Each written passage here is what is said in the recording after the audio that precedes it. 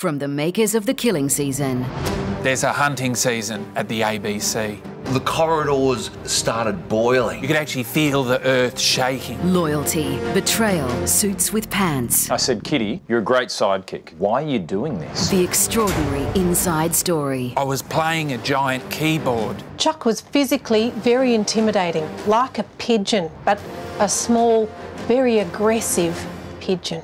We all knew that Kitty wanted that chair, but to make a play for it so early in the season? Gobsmacked. Shocked. I said, Kitty, women can't host.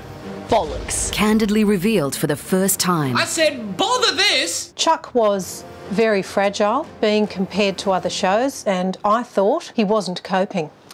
Do you know who else drinks tea? John Oliver. I haven't seen Kitty's university qualifications to sit behind a massive desk in front of a cityscape. Behind the news, the laughter and the news laughter. They said it was canned laughter, but these were real people, and that really got to him. The woman who would stop at nothing. So many tweets saying, bring back Mad as Hell. The Kitty Season. Coming soon to ABC.